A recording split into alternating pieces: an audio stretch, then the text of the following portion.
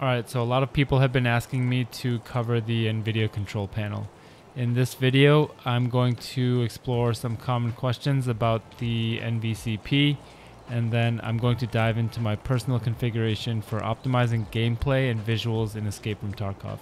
Join me as we aim for the perfect balance between high frame rates, stunning visuals, vibrant colors, and enhanced visibility.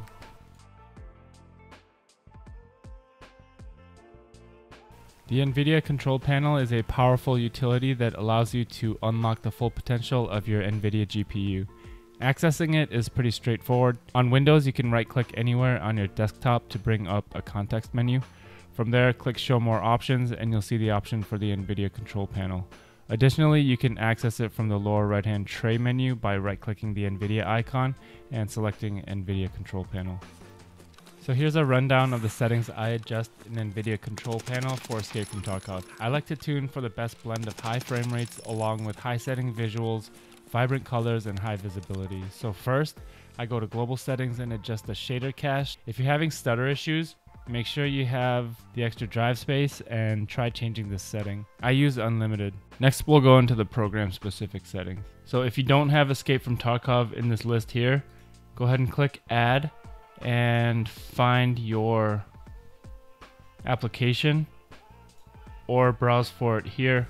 All you need to do is go into your C drive, Battlestate Games, EFT, and select Escape from Tarkov. Once you have it in your list, select it, and here are the settings that I change personally. For image sharpening, I use a setting of 0.5 and ignore film grain at 0.17.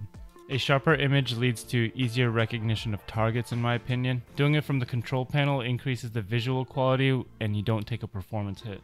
For monitor technology, I stick with fixed refresh. This is my own preference. Everyone has different thoughts on this, but I prefer not to use any syncing tech, and I prefer to see the raw output rather than prioritizing screen tearing. For power management mode, I leave it on prefer maximum performance.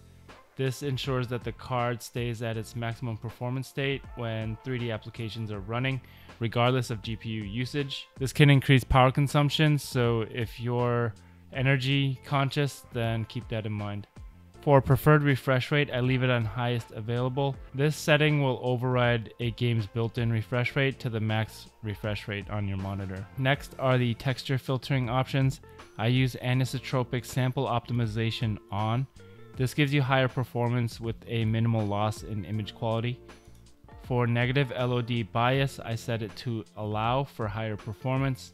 So next up is texture filtering quality. I leave it on high performance to get the max frame rate.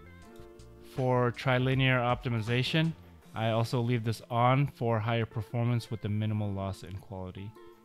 Threaded optimization, I leave on auto. I've never seen a difference changing this setting for Tarkov, so I just leave it on default. Triple buffering, same thing.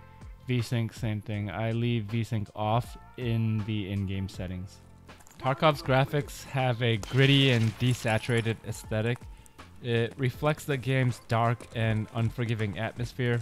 I think this helps a lot with the game's immersive experience. However, the default graphics style makes it very difficult to see, and the colors are usually drowned out a bit.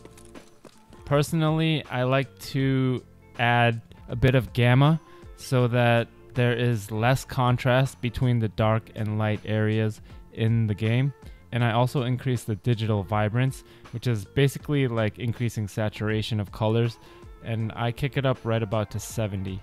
To wrap up, optimizing your visual experience in Escape from Tarkov requires attention to three main components. 1. The Nvidia control panel. 2. Your monitor settings. And 3. Your in-game settings. While we've covered the Nvidia control panel in detail today, it's important not to overlook the other two. For recommendations on configuring your monitor settings and in-game options, be sure to check out the links on screen or in the video description below.